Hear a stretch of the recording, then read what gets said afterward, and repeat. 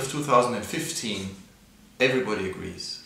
The crisis that has been created as a humanitarian crisis of refugees, as a crisis and challenge to the international asylum system, and as a crisis to mainstream politics and mainstream parties in the European Union, linked to the tragic humanitarian emergency in Syria, has become the central issue in European politics. In order to find ways to address this crisis, to turn it into an opportunity that strengthens the international asylum system, and to prevent it eroding the core values of the European Union, we need clear thinking, setting aside illusions and focusing on clear and practical solutions. This has not yet happened. And so what I would like to do now is to outline how we best think about the opportunity and danger created by the inflow of mainly Syrian but also other refugees into the European Union in 2015. Let us first understand the nature of the crisis we're dealing with. Syria is today the country that is generating the largest number of refugees in the world. Turkey is today the country that hosts the largest number of refugees in the world. Lebanon is today the country with the largest number of refugees per capita, per population. So we are dealing with a very specific consequence of the 4-year war that has been waged in Syria and that shows no sign of ending. We are also dealing with a crisis of the global response. If we look at asylum applications in 2014 around the world, we see that most of the rich countries in the world have found ways to insulate themselves from refugee movements. Last year, the total number of asylum applications in the whole year in Australia was less than 9,000. In Japan, it was 5,000. In South Korea, it was 3,000. The rich countries in the world, the industrial countries, have found a way not to be touched. And while they maintain their commitment to the Refugee Convention and the right to asylum, they have actually created a situation where very few refugees are in a position to even submit a claim. So the crisis that we see is that today, as a result of the movement of refugees into the European Union, 3 countries, Germany, Sweden and Austria, are likely to be receiving more than 2/3 of all asylum applications in the world. Now this has led to the third crisis, which is a crisis of mainstream political parties. In response to this humanitarian reaction, particularly by the Swedish and German government, that have said we will try to cope with this and we will keep respecting the principles of the Convention for Refugees. In response to this, we've seen an unprecedented mobilization of populist political forces, some of them in government. We've seen the Hungarian Prime Minister Viktor Orban already 2.5 months ago define the refugee crisis as an opportunity to end the era of liberal values. He said on the 5th of September in a meeting with his party group that this is a huge opportunity to restore the prestige and appeal of national identity and Christian identity in opposition to liberal identity. And then he explained that liberal identity is Europe talking about universal human rights. We should stop, he said, because this attracts the poor of the world to rich Europe. And by liberals, Viktor Orban means mainstream politicians, like the Swedish government or the German government led by Angela Merkel.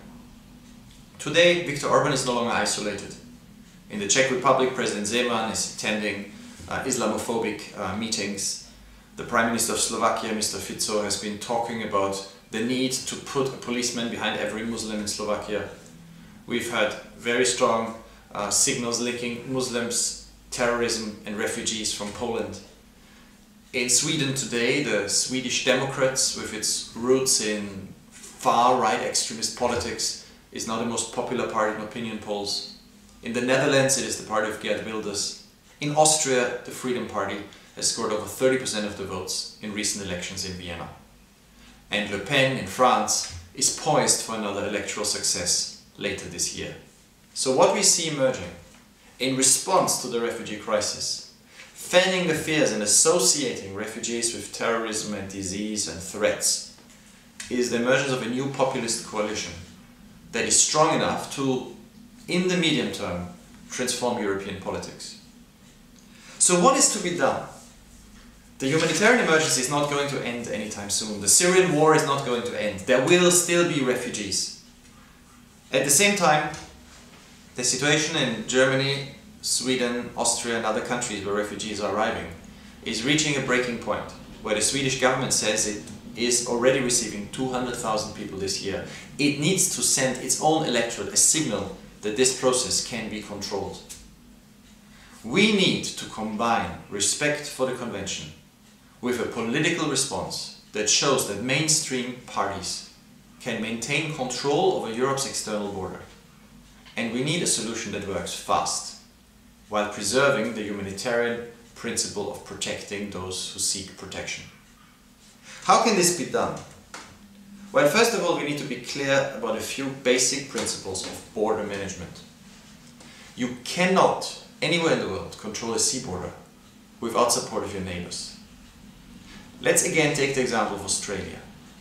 Australia has a policy that is extremely harsh. Indefinite detention for people who arrive irregularly or illegally in Australia. A policy that nobody who reaches Australian waters can apply for asylum. But Australia can only implement this policy because it takes refugees and puts them in other states like Nauru or Papua New Guinea. These other states cooperate. The refugees are put in camps there and then cannot apply and cannot reach Australia. Europe cannot do this. First of all, because there is no Nauru for Europe. The numbers are much too high that reach the Greek islands. There are no international waters between Greece and Turkey. And most importantly, this would violate every commitment that Europe has made in its own legislation, in the European Convention on Human Rights, and in its support for the Refugee Convention. Now, what then can be done? Some say that any price is not too high to pay to control the borders. Anything must be done. Just be ruthless, send a strong signal. This is what Thailand has been trying to do in the last few years. In Thailand, on occasions, the military, which is in control of the border, has pushed back boats with Muslim refugees from Myanmar, pushed them back into the sea, and as human rights organizations and international media have reported, left them there to die. This too is obviously an unacceptable, a murderous, a criminal policy for the European Union. So if you need the support of your neighbors to control your sea borders, because any boat that reaches Greek waters is already in the European Union and has to be rescued or brought on land, where people can apply for asylum, then Turkey becomes crucial to any control of movements in the Aegean. Now, what did the European Union ask from Turkey to do? Really, there are two things that Turkey needs to do. And both are costly, politically difficult, and unpopular. But both would have a major impact on movements of refugees. The first thing that Turkey needs to do is to offer Syrian refugees in Turkey a perspective of a future, to open the labor market, to invest massively in education for Syrian children, to offer the possibility for Syrians in Turkey to build a new life there. Now, for Turkey, this is a huge challenge because it has such a large number of refugees, and it is understandable that the government has been hesitating, although it sees the need to move in this direction. The second thing that Turkey would need to do is to commit to take back refugees that reach the Greek islands. Now, this can be done today. There is an agreement, a legally binding agreement between Greece and Turkey, a readmission agreement. But in order for Turkey and Greece to implement the readmission agreement, Turkey would first have to allow refugees to apply for asylum in Turkey, which under its current legislation, a new law in force since 2014, is possible, but has not yet been implemented. Let me explain how this would work. A Pakistani would arrive in Greece. The Pakistani would apply for asylum in Greece. Greece would say that Turkey is a safe third country for refugees, which means that refugees are safe in Turkey from persecution or danger. The asylum claim would be rejected as unfounded, and within 2 weeks, Greece would return the Pakistani to Turkey. The same would be done for a Syrian who arrives in Greece. But for Pakistanis and Syrians, there would then be a possibility to apply for asylum in Turkey. And in order for Turkey to take back people, member states of the European Union would need to offer to Turkey to resettle a large number of Syrian refugees, and we've recommended for Germany to offer to take 500,000 in a year directly from Turkey to Germany. This scheme would on the one hand reduce the pressure on Syrians to leave Turkey. Those who would apply and would be accepted to be taken to European Union member states would not need to risk their lives and the lives of their families crossing the sea. Germany or other countries that would take part would know who they are accepting. These people would be registered, they would know these are Syrians, and they would take whole families. So the issue of family reunification is not a problem. People would not risk their lives, the human traffickers would not earn money, while those who try to reach Greek islands irregularly would begin to realize that this is no way to reach Europe. They would not be taken to the mainland to walk towards Germany or across the Balkans. In this way, Turkey, Germany, Sweden, Austria and other countries that take part would send two very powerful messages. The border would be controlled, but resettlement, the legal and orderly process of helping refugees and sharing the responsibility for them with Turkey, the European Union would also need to offer something else that Turks have demanded rightly for the last 10 years, which is the liberalization of the visa requirement for Turkish tourists. We are talking here about the visa that Turkish visitors who want to go on a trip no longer than 3 months to the European Union, the visa requirement that they now have. Now, let's just put it in context that every Balkan country, Bosnia, Albania, Serbia, Macedonia, Montenegro, even Moldova, has seen the visa requirement removed in the last few years. So Turkey is, next to Kosovo, the only country in the region that still needs a visa. If Turkey helps the European Union by taking back refugees from Greece, if Turkey offers a perspective to Syrians and implements its new law on asylum by opening the labour market, if Turkey makes this major investment in building up opportunities of educating the next young generation of Syrian refugees so that they have a future, then the European Union should really promise to lift the visa requirement. And I think the best way to signal its seriousness is to start a process which takes 6 months or 5 months to put Turkey on the white Schengen list, to start this process now. And then to say if by April 1st Turkey has taken back refugees from Greece for 3 months, the European Union will lift the visa requirement. Now this plan could work. It could work very quickly if it begins to be prepared today. So let me sum it up once more in 5 simple steps. Germany and a group of EU members accept to take and resettle hundreds of thousands of Syrians from Turkey. They come to Turkey, they make this offer and they say this process can start, let's say 1st of January, 15th of January. It has to start soon. Greece considers Turkey a safe third country because Turkey begins to process asylum claims inside its own country on the basis of its own law. Once Greece can consider Turkey a safe third country, Turkey commits to take back everybody who reaches Greece after the 1st of January 2016. And at the same time, Turkey, with money that the European Union will also give Turkey for refugee projects, begins to improve dramatically the conditions and prospects of Syrians in the country. And finally, if all this works, the visa requirement for Turkish citizens will be lifted. This plan can work, but it needs to be seriously prepared. Time is pressing. The politics in Europe will make it harder and harder for leaders to begin to offer the kind of solution that will make a difference.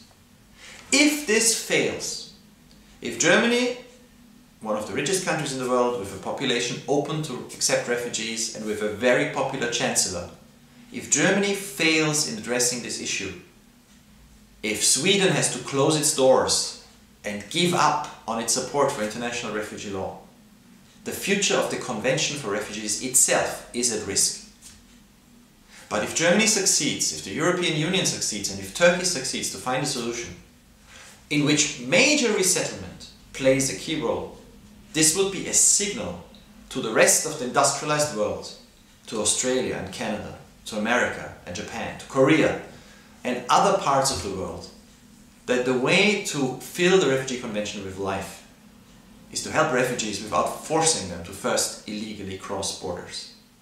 And that would truly be a good day for Turkey, Europe, the Refugee Convention, and the future of international law in the world.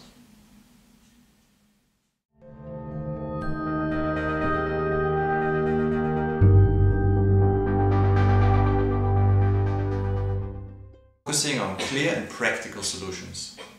This has not yet happened.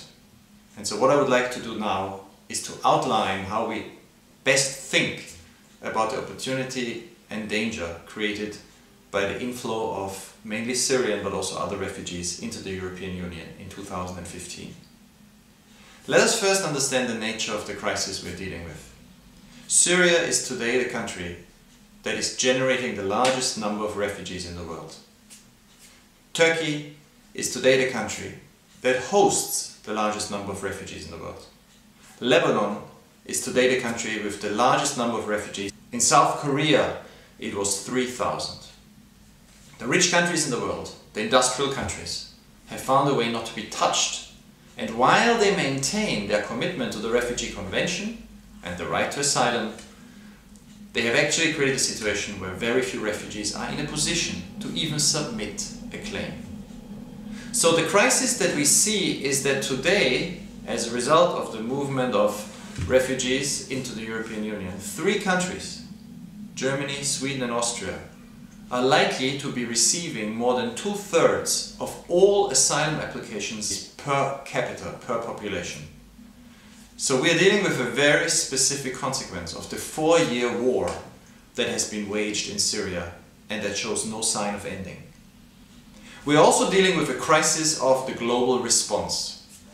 If we look at asylum applications in 2014 around the world, we see that most of the rich countries in the world have found ways to insulate themselves from refugee movements.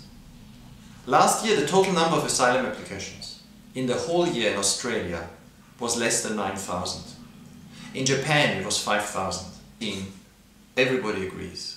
The crisis that has been created as a humanitarian crisis of refugees, as a crisis and challenge to the international asylum system, and as a crisis to mainstream politics and mainstream parties in the European Union, linked to the tragic humanitarian emergency in Syria, has become the central issue in European politics. In order to find ways to address this crisis, to turn it into an opportunity that strengthens the international asylum system, and to prevent it eroding the core values of the European Union, we need clear thinking, setting aside illusions and focusing.